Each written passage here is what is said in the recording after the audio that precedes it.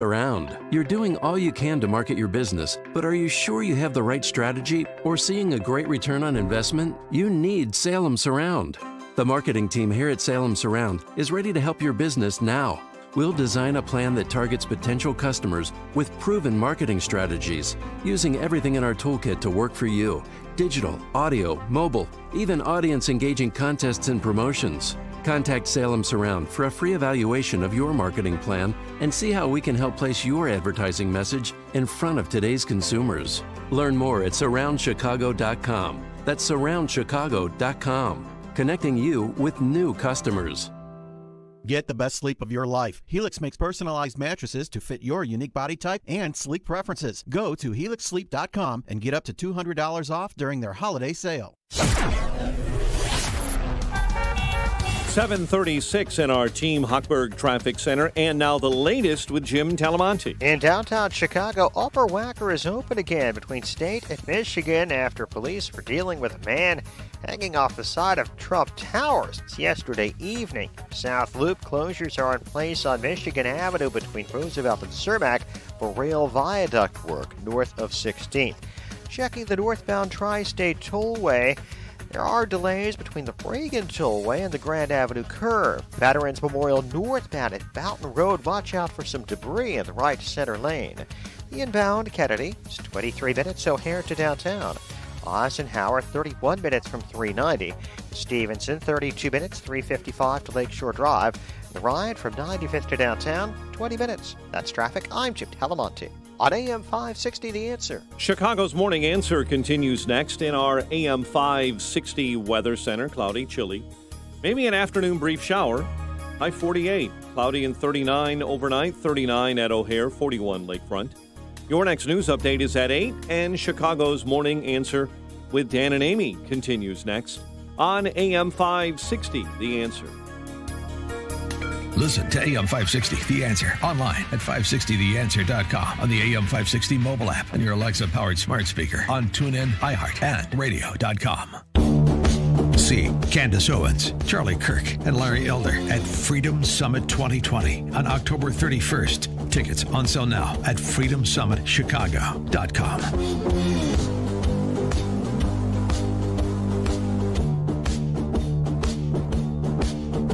Top of the morning, Dan and Amy. Do you ever marvel at how politicians tell you how much they're doing to improve your life at the same time as what they're actually doing is undermining its quality? I care so much about you, I'm going to treat your interests in a cavalier fashion, subservient to my interests. Is that not a story of the COVID-19 era? Wall Street Journal. In the 7 months after the coronavirus shutdown tore through Cincinnati, Crayona McBarry lost half her income, then got it back, got sick, then recovered, risked eviction, then made her rent. Though she is still on her feet, it isn't relief she feels so much as anxiety. The 44-year-old single mom is working 7 days a week as a cleaner, behind on some of her bills and ever alert to what the virus might deal next. Well, first of all, the reporting on this, too. What the virus might deal next. Yes, in part it's the virus because she was infected, and so somebody gets ill and then recovers. That happens in life. But the virus isn't dealing so much of this. We are dealing it. Government is dealing it on Americans like Crayona McBarry. The Wall Street Journal's reporting continues. It hardly feels like the recession might be over soon to Miss McBarry, or to a Cincinnati entrepreneur whose coffee shop is still missing many of its customers, to a young woman who lost her dream job at GE, or to a comedian who went 7 months without a paying gig. The city of Cincinnati stories also reveal adaptation and resilience. Miss McBarry has improvised on childcare. The GE worker found a new job. The entrepreneur is keeping his business going. And the comedian is writing jokes for the pandemic era. And that's all well and good and speaks to the ingenuity of the human being. However, it doesn't justify the demands that were put on these human beings by their duly elected leaders, I would argue. And as if that weren't enough, eliminating one's professional pursuits, businesses that people have built over years, generations maybe. Now, and also your sort of personal habits in public. Now where are we? Regulating your family gatherings come the holidays. Oh, boy. Illinois Governor Jelly Belly Pritzker with Jake Tapper on State of the Union on CNN over the weekend. Our public health professionals have recommended that people find ways to gather virtually, continue to gather virtually. We're heading into multiple holidays, and we know that people want to get together, and we know that there's some fatigue out there. But the reality is that this virus hasn't gone away. We do need to continue to keep ourselves safe from. And the experts he's listening to, Dr. Emily Landon, remember her, Get the Wiggles Out, and Dr. Ezike, who's a pediatrician. And he is not open to listen to any other scientists or read any other data or research. What did Tony Fauci say on Thanksgiving?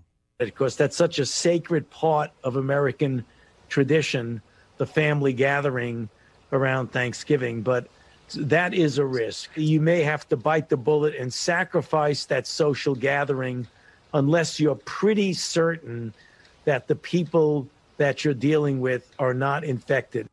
People, you mean my family? For more on this, we're pleased to be joined by James Bovard, author of 10 books, member of the USA Today Board of Contributors, frequent contributor to The Hill, and contributing editor for the American Conservative. Jim, thanks for joining us. Appreciate it. Hey, thanks for having me on. Appreciate that. So, there is risk associated with Thanksgiving dinner, with Christmas dinner, with celebrating Rosh Hashanah, with life in general. And until we can completely eliminate the risk, we should just stand in place. There was a great saying by Thoreau. He said, "A man sits as many risks as he runs." Mm. And it seems as if the politicians and a lot of these health bureaucrats seem to think that they need to have absolute power to dictate which risk people can take, but they have ignored the horrendous collateral damage from these shutdowns, from these lockdowns, from placing tens of millions of Americans under house arrest. It's been an absolute legal and constitutional travesty, and these folks are, some of these politicians act like they're hooked on the cocaine of more power, and they want to keep doing it. Well, and talk about the governor of Maryland. He threatened a $5,000 fine if you left your home. Yep, a $5,000 fine, and it was that was in the storybook time early in the pandemic. He was saying every Marylander can be a hero just by staying home, and that's really lowering the bar and being a hero. But it was so many different levels of BS from there, because you had county officials that took it even further. You had county officials in the county where I live that sought to shut down all the Catholic schools this fall if there was more than 8 new cases here in a county of 1 million people. So what the health czars were saying was that they should have pretext to shut down everything, simply to keep us safe. But there's horrendous domino effect damage from these shutdowns. It seems to me this is all of a kind of our political culture. This is so. In other words, the identitarian politics and COVID politics, and it has become completely political, are very similar. And for the two reasons, and adopted by so many, and for the two reasons that Andrew Sullivan writes about over at his blog about why wokeness is winning in spite of its lunacy. One reason is it's emotional. There's some kernel of a basis to be indignant about the maltreatment of George Floyd, and so that provides the basis to go sort of completely over the edge to Marxism and those who are preying on people's emotion to promote a bigger, badder agenda. And the other reason, and this is an important one that's under discussed, it's just super easy. And you just mentioned it. All I have to do to be considered a hero, all I have to do to call myself a good person and to have others affirm that I'm a good person, is throw a mask on. Just like all I have to do is be morally indignant about George Floyd, and all of a sudden I'm a civil rights leader. Heroism comes very cheap these days. Yeah, and there are a lot of folks who live for their virtue signaling. I was doing a hike a couple days ago on the towpath, C&O Canal towpath, and I was talking with a couple guys I know. We were walking along, weren't wearing masks, and this old guy comes along the opposite direction. He's wearing a mask and he's got a big stick, and he suddenly stops and points his stick at us and says, "Distancing." And I said, "What?" "Social distancing." And I'm thinking, so what are you, some Old Testament prophet out here waiting to cast us into hell? I mean, it was like, dude, chill out. But he was so indignant. And, I saw him there week after week walking along and shouting at people. I mean, they're outside in the sunlight and the fresh air, for God's sake. I mean, but there's this righteousness, and it's like it's sort of like the old time prohibitionists. Taking their axes and going and busting up bars. And it's like, oh, somebody's outside not wearing a mask. It's like, dude, get a life. I mean, tell to your therapist. Well, and the other part of this, too, is that it is status conferring. In other words, you see the elites from all the different sectors saying the same things. And so, by repeating what they're saying, I'm in their league. I am one of the vanguard. I'm a member of the vanguard class in American society.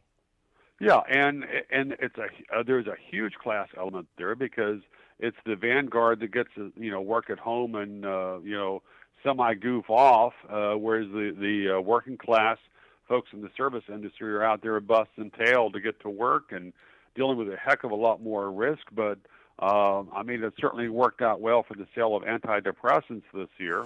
Mm-hmm. It's true.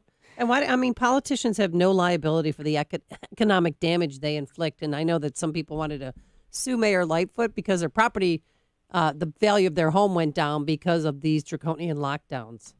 Wow, that's interesting. Well, I think there are entire states that are being like that. Governor Whitmer in Michigan, I'm amazed at how much power she grabbed, and I'm appalled to see how the media is spinning the Michigan Supreme Court decision that busted her chops. It said, well, it's just it's a bunch of Republicans. It's like, no, it's the law, it's the Constitution. I mean, how did she become a dictator so easily? How did she become a dictator so easily? Boy, isn't that a question that's been asked through the annals of history, Jim? How did this happen? How are we here? I mean, not to suggest that we're on the same inexorable path, but I mean, it was about 4 years before people were running through the streets of Caracas trying to catch dogs for food that you had left-wing pundits in the favored outlets talking about the Venezuelan economic miracle. And then it all came apart. They didn't see the Soviet Union fall coming because they don't look at the infirmities of the foundation on which their utopian societies are built.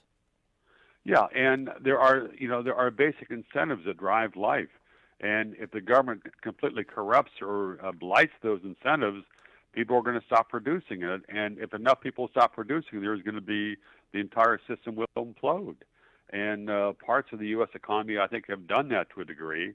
Biden has said that he might impose a national lockdown if he gets elected and the COVID rates go up. But, that's not going to solve anything. Viruses are going to keep spreading. It's been amazing to me to see how the Democrats and Biden have been able to campaign basically on a promise of freedom from fear. If you vote for us, then we will make you safe. And it's complete poppycock.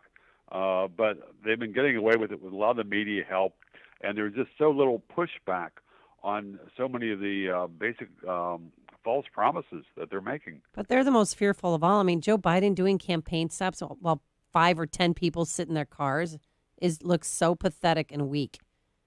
I agree. What's going to happen if he becomes president? We're not going to have any state dinners. We're not going to have any world leaders over because he'll be in fear of getting a virus. Well, I assume if he wins it, the government will shut down at 9:30 each morning. There you go. Well, hey, actually, it's sort of one of those things. When the government is shut down, the man's liberties increase. So, I mean, the government being shut down isn't the most terrible idea I've heard, actually. James Bovard, author of 10 books, member of the USA Today Board of Contributors, frequent contributor to The Hill, contributing editor of the American Conservative as well. Jim, thanks for joining us again. Appreciate it. Hey, thanks so much. Thank you. And he joined us on our turnkey.pro answer line. It's news, opinion, insight. This is Chicago's Morning Answer on AM 560. The Answer. We're all aware of national dealers that sell gold and silver. But national dealers? It sounds so impersonal and far away. Guess what? Fox Valley Coins in Naperville is a national dealer, and they're right here in our backyard. With Fox Valley Coins close by, you won't have to relinquish your personal information and money through the mail and hope that you receive what you ordered in the next days, weeks, or months. Most of the time at Fox Valley Coins, you just walk in the store, pick out what you want, pay for it, and walk out the door. It can be that easy. And if you're interested in selling your rare collector coins or currency, Fox Valley Coins specialize in the rare ones. Buying and selling individual coins and currency, as well as all gold, silver, platinum, palladium, and rhodium in coin, bar, and scrap form. They'll even make house calls when appropriate. Fox Valley Coins is one light north of I-88 on Route 59 in Naperville. They're closed on Sundays and have been dealing with integrity since 1981. Check out foxvalleycoins.com. That's foxvalleycoins.com.